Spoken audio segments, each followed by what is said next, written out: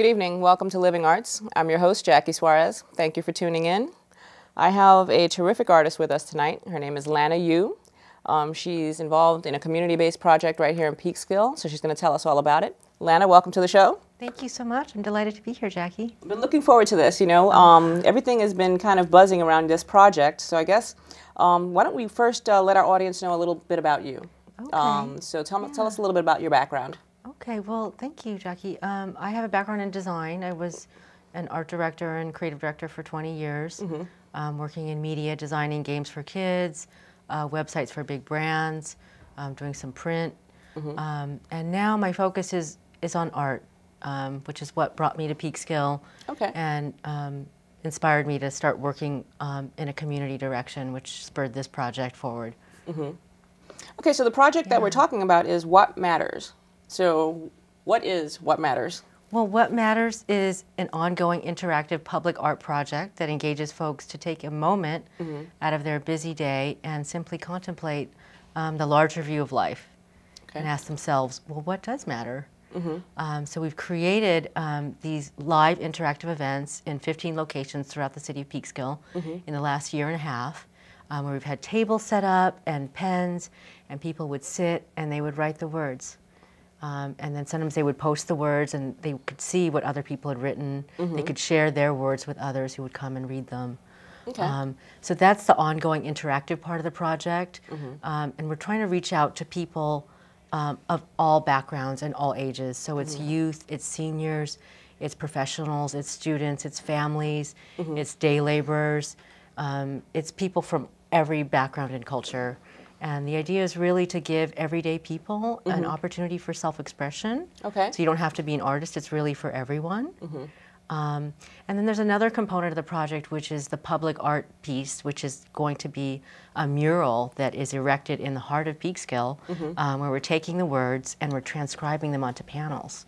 Okay, now as you transcribe them, are you doing this in kind of the handwriting that the people used, or? Well, I wish we could do that because, as you'll see in this broadcast, we're going to flash some of those. It has so much charm how people express themselves in the words, but also in their own hand, and the handwriting and the pictures and everything they draw. It's so charming, but unfortunately, given the limited amount of space, I mean, this is going to be a 28-foot by 10-foot mural, but the words have to be very large. For it to be readable from the street and from the car as you're passing. So we really don't have a lot of relative space. You know, it's only 12 or maybe 17 phrases. So we don't have the physical space to actually transcribe the contributions that people wrote. Right, in their own handwriting. Yeah, but we are trying to emulate that look. So I laid out a design using computer type. And then traced over it with my own hand, writing it, so it has a very fluid sort of gestural quality that emulates that feeling of people handwriting. So in the end, it might have a little bit of a graffiti feel, but much neater.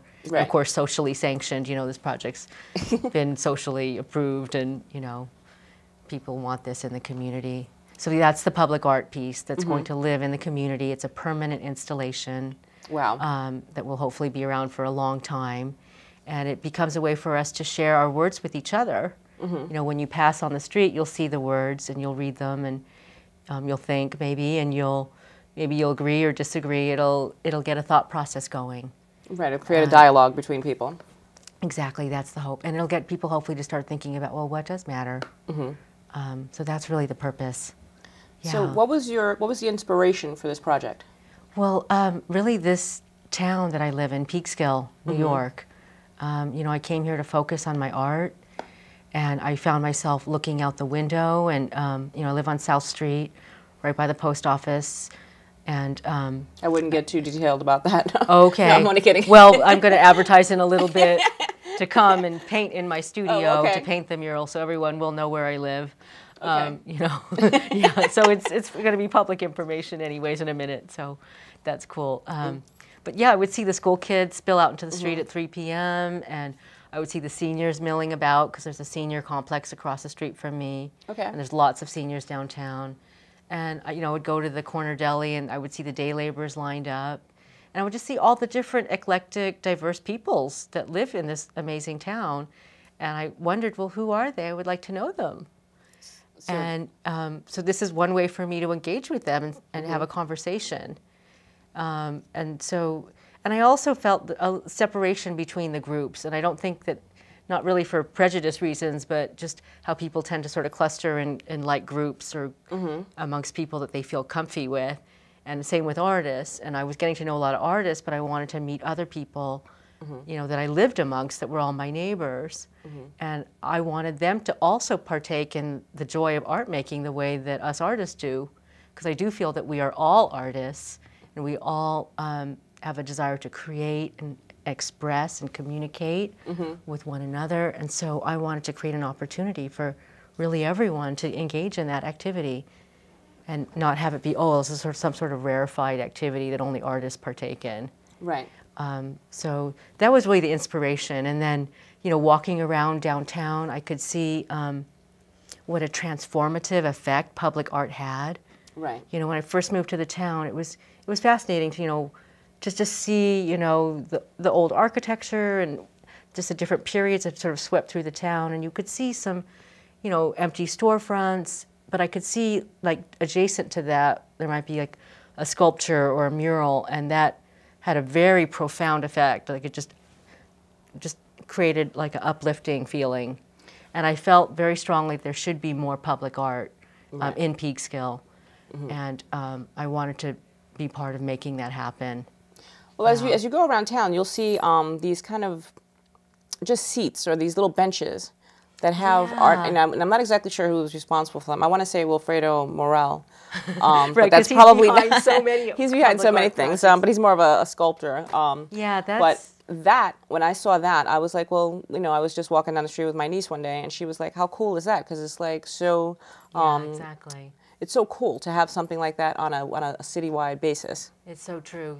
The Hudson Valley Center for Contemporary Art, which is the sponsor for the What Matters mural project, is behind that project. It was a tile project, right, where they created tiles leading from the Hudson River going up to the museum, including all those benches that you see, and those were made with school kids from, you know, throughout the region. Yeah, so it was the Hudson Valley Center for Contemporary Art. And so many people don't take advantage of having such a great museum so close to all of us, you know, just the surrounding towns, even further down county. I can't say enough about that place. I always go in there and I'm always just taken aback by the great installations they have. Yeah, they have really amazing installations, and the show that's up now, it's called Art at the Core, which is amazing. And kudos to Olivia Strauss, right? She's the director there. Yeah, she's the founder, and they're really great about creating arts education programs for the public. Right.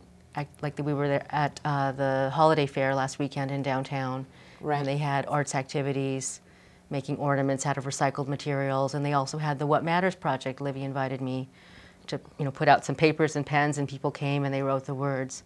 So What Matters has been, you know, alive in the community in all different forms, in different venues, wherever we can find a place where people can engage. To write down, you know, what matters to them. Exactly. Yeah. So how long have you been doing this? It's been about a year and a half. You know, I had the idea 2 years ago, and about a half a year in, you know, I reached out to Valerie Swan at the Youth Bureau, and we collaborated on an idea to take my What Matters idea to her Peekskill Agencies Together organizations, and they shared their words of what matters from their organizations, and then we worked with 70 youths at the Youth Bureau to create sidewalk writing of the words.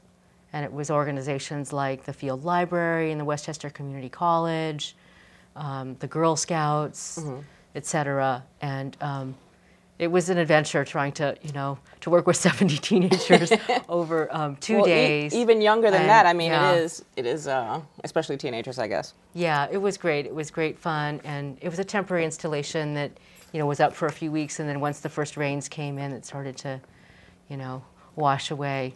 So that was the beginning of it, and then later that fall, somehow I was able to talk to Livia about this idea, and she suggested that I submit my proposal about what matters to the curators for the Peekskill Project, which was the year-long public art event that goes on in Peekskill, which just ended last fall. Right, I think it was, or I saw some of it during Open Studios. Yeah, yeah, and there's still remnants of it carrying over. And the idea behind it is to bring art out of the museum onto the street and to use the city as a stage. And so they really promoted public art. You know, it was performance art, you know, which my project sort of fell into that category. It was sculpture. It was, you know, every kind of art. And they also had a great exhibition in the museum that went with that. I got invited to be part of the Peekskill project, and we were at the gazebo the opening weekend in the summer. It was more the fall, and you know, it was the center of town, and all kinds of people came. It was the mayor, it was kids, it was, you know, the Latino mothers and their kids, and we were also at that same weekend. We were at the museum in their parking lot. So it was kind of more of a high art crowd there too. So it was like a real, you know, mix of people, literally from different walks of life. Right. So I mean, that's kind of the whole definition of Peekskill for the most part. If you know people from other towns come over here, you can totally see what you saw. What, you know, looking out your window. So yeah, exactly. What's been like the most profound thing that you've come to learn from what people have written? Oh wow. The most profound thing. It's hard to give one answer because each person shared something really beautiful and unique and meaningful. I feel like there's so many lessons there. I can't pinpoint one thing. You know, it's been such a phenomenal. An intriguing question. You know, it's like, well, what really matters to you? I mean, is it something on a temporary basis, or is it something larger, like someone who has to take care of a family? And you know, certainly what would matter to me would be different than someone that's got like 5 kids and, you know, have just arrived here from a different country or something. Right, it's so true. So is it something economic? Was it something more, you know, philosophical for the most part? Oh, you mean in terms of the responses? Right. It was extremely divergent. You know, someone might write, you know, I want a job, you know, or, you know, money. I mean, that was actually very rare. Most people did like focus on like a higher spiritual values. It just naturally happened that way? Yeah, I feel that, and a lot of my friends participated in, you know, like I might know a friend that might be very neurotic and, you know, worried all the time, but then when I asked them to do this exercise, they would write the most amazing things, you know, your aspirations or your possibilities. Sing the song of your heart. You know, like I feel like this activity, it brings out not to sound new agey, but it brings out like one's higher self, like this sort of need to like express one's best thoughts and beliefs beyond the nitty gritty. Or beyond the temporal, like, you know, the little things that we need to get by on a day-to-day basis. Right, right. Because, but, yeah. I mean, if you really ask someone what really matters to them, I mean, I'm sure they can, it'll give them pause.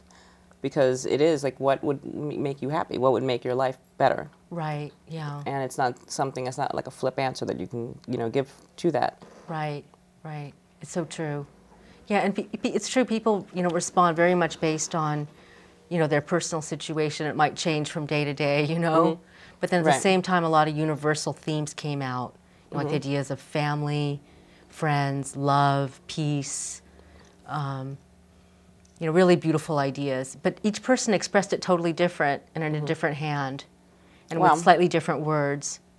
And, you know, I live with these words, and we've been having these live interactive events, right, where we pin up the words, and I'm constantly interacting with them, and so I'm constantly reading them, and it's always inspiring me, you know.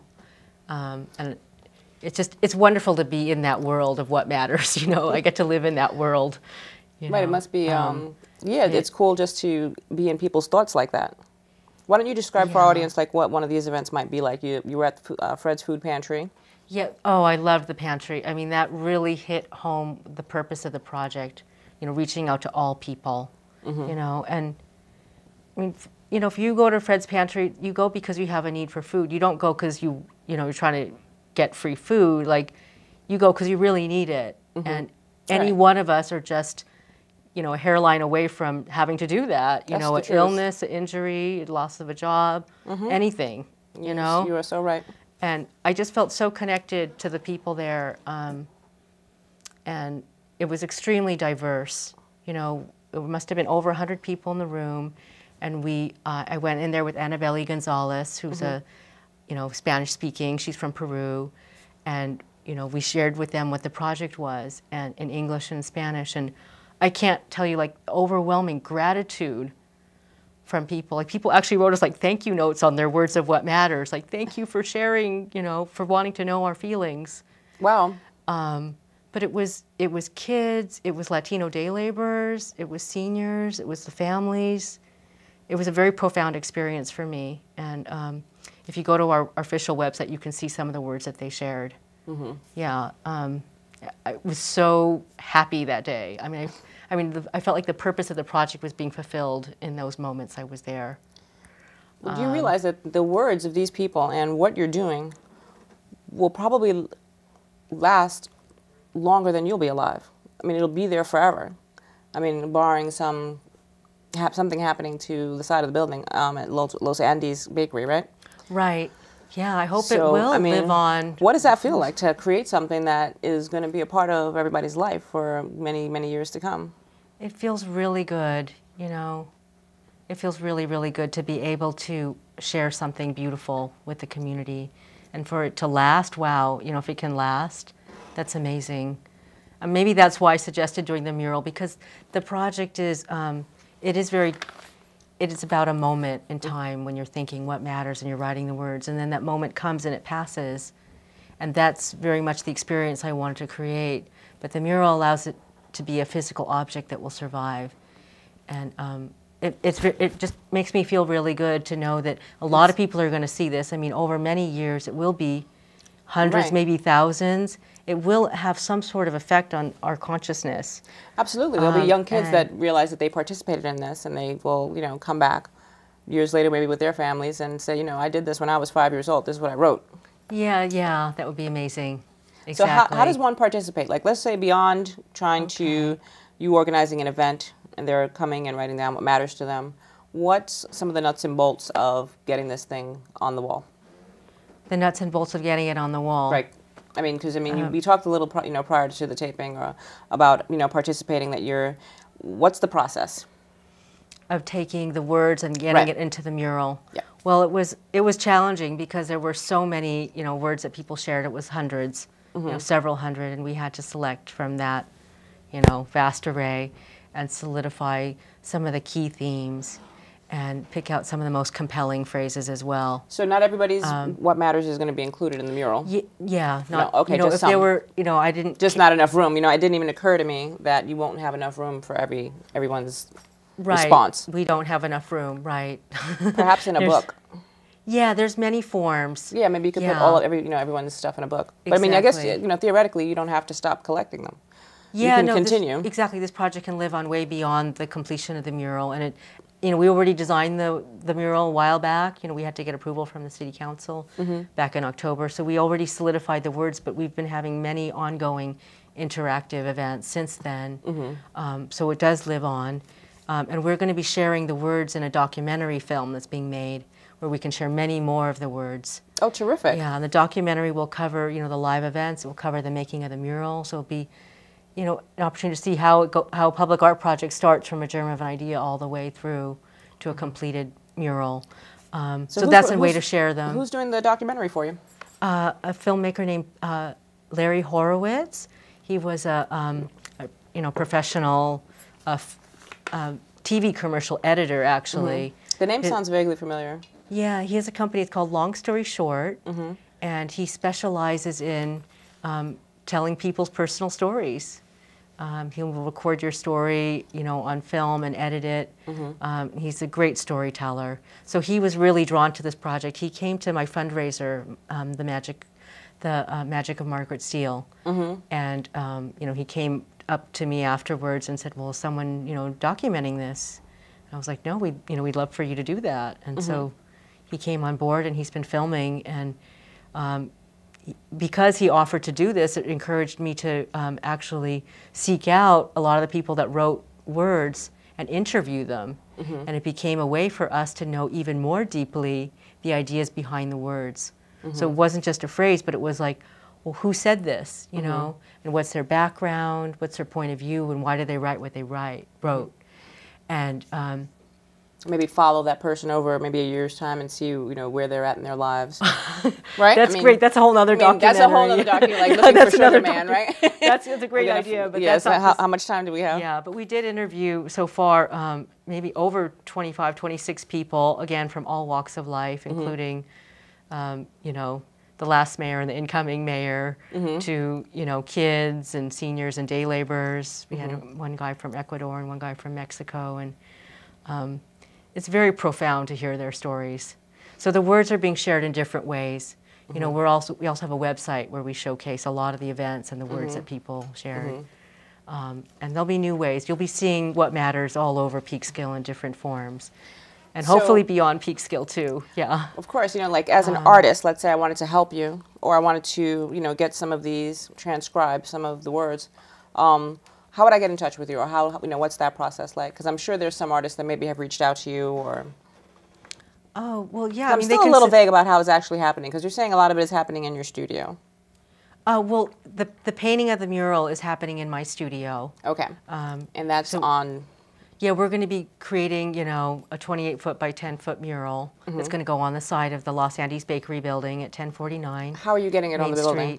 We're painting the mural on panels in my studio downtown. Okay. And they're going to be, they're erected on all the windowsills right now. And people are going to come and paint. The design's already, pre-designed and transferred to the panels. And people simply come in and fill in the letters. So what type of material are these panels? It's a aluminum composite material. It's very lightweight, and it's used for signs. Okay. So traditionally, and you're using just acrylic paint on this? We're using very high quality acrylic paint that was donated by Golden Artist Colors. It's been known to withstand time, for public art. Yeah, exactly. Yeah, when did that stink? Right over time, you're like, all you see is just the panels and not the words on there. Yeah, exactly. So yeah, Larry D'Amico and Stone Tower, they're well-known muralists in Peekskill, and they recommended Golden. Oh, awesome. So I contacted them, and they were good enough to donate the paint. So yeah, in my studio is where we're going to create this enormous physical object.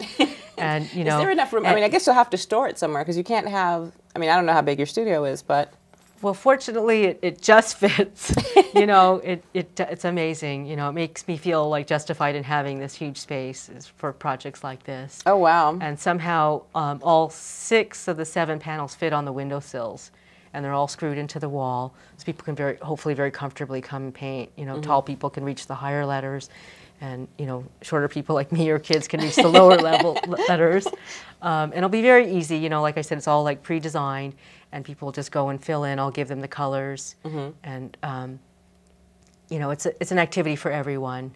The whole public is welcome. Oh, please do. I hope so. Yeah. Yeah, we'll have to make arrangements to do that. Yeah, please. So people want to come, they can call me at 914-737-1141, or they can email me at art@lanayu.net. Okay. And just RSVP. Let me know you're coming. We're going to be painting from pretty much now to December 27th.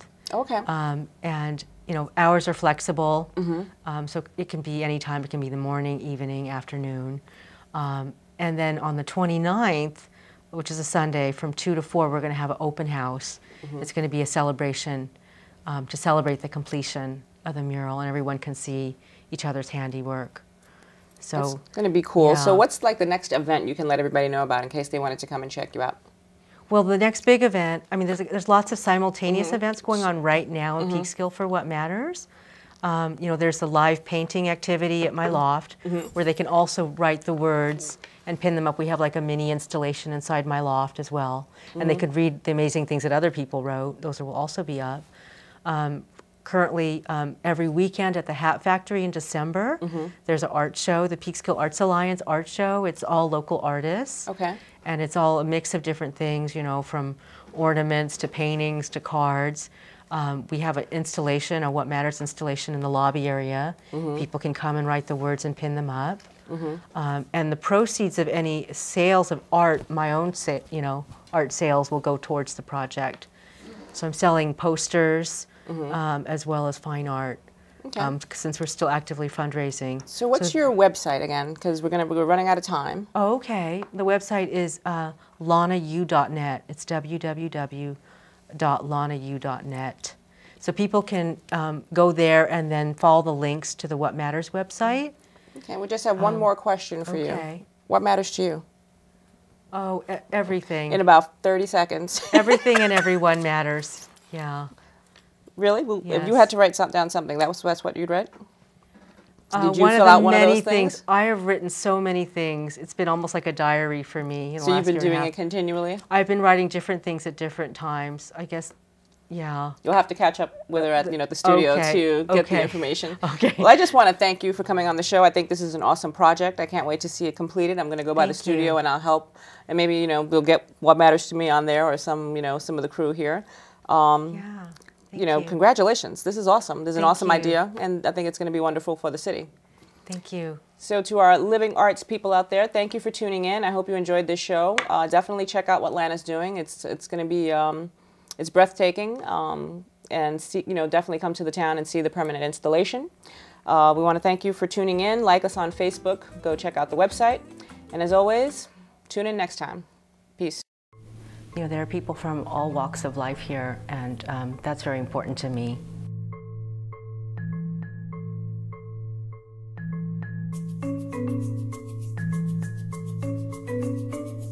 What matters? Patience and forgiveness. Connecting with another person on a spiritual level. Y es mejor para uno, para tener su familia bien contenta. The well-being of the peoples of the world.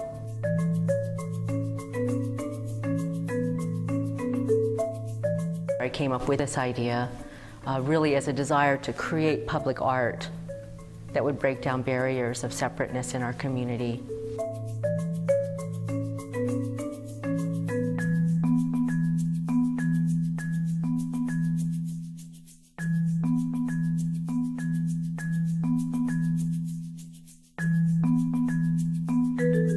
What I seek in life is only peace within.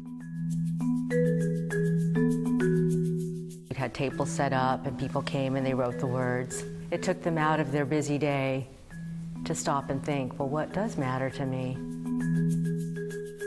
It is important to me that people feel respected by me. There were seniors, there were day laborers, there were families, there were kids, young mothers, professionals and artists. Maybe they'll agree or disagree, and it will start a dialogue. We're currently raising funds to pay for the cost of creating the mural. To actually create the mural, we need to pay a contractor to erect it. We need to pay for aluminum panels. We've been awarded a grant from Arts Westchester, and part of the deal is to complete the mural by the end of the year. So the goal is to paint the mural here in the studio.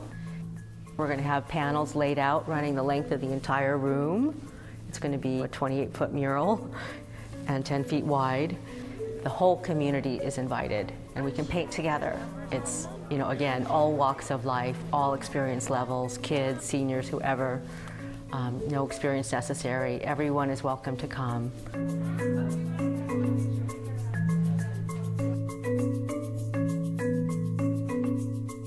There's two hearts, and they couldn't have one heart without the other.